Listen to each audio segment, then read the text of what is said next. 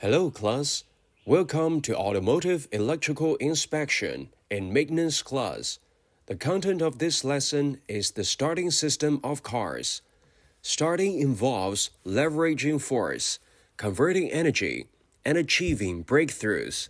It sets the motion, brings changes, advances step by step, and brings in the cycle of renewal. It's the pursuit of the path to learning, the design of professional value advantages, and adaptation to changes. The process of an automobile engine turning from a stationary state to a running state is called starting.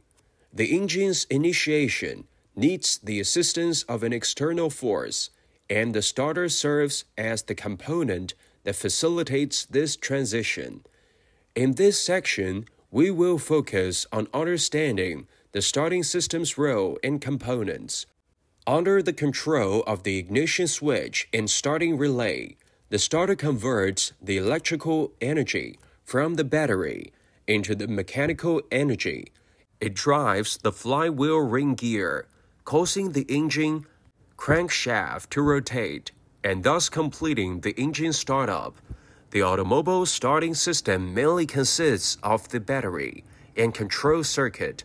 The control circuit includes the ignition switch, starter relay, and the starter.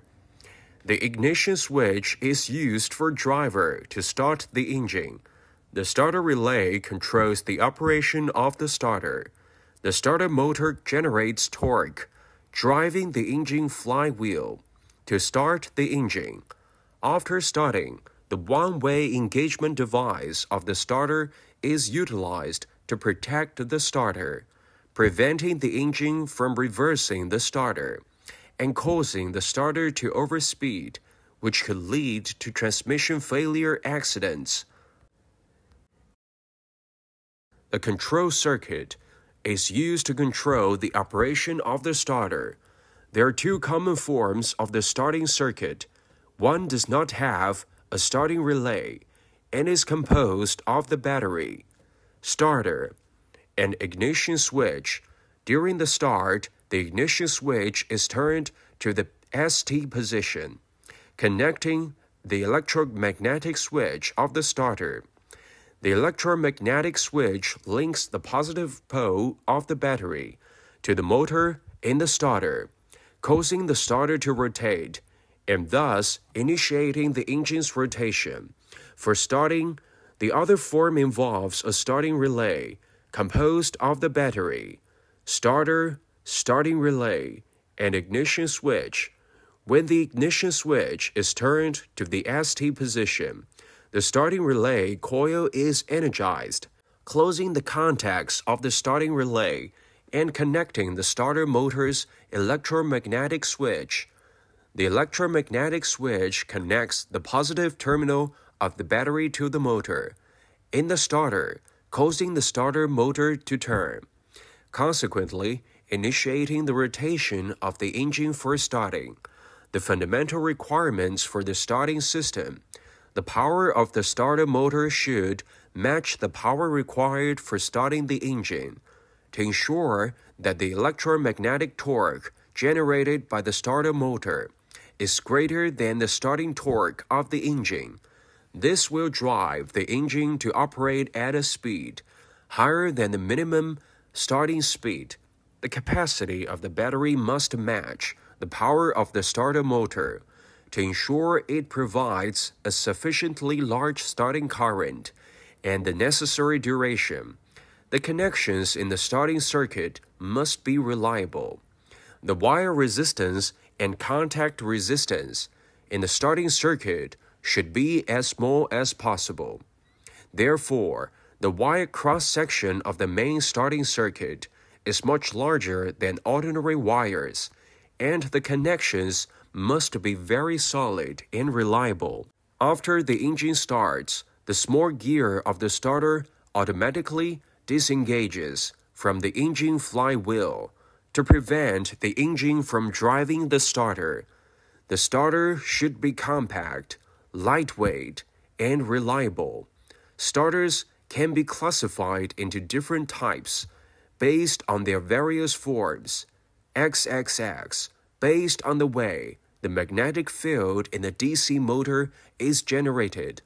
Starters are classified into permanent magnet starters and electromagnetic starters, based on the presence of a reduction mechanism in the transmission. They are classified into reduction starters and non-reduction starters. Starters with a gear reducer between the electric shaft of the starter and the driving gear are called reduction starters. Based on the engagement mode of the driving gear, they are classified into inertia engagement, amateur movement engagement, gear movement engagement, and forced engagement starters. The inertia engagement type relies on the inertial force generated by the rotation of the gear to produce axle movement and engage with the flywheel ring gear. The inertial engagement is a simple but less reliable method in operation and is rarely used nowadays.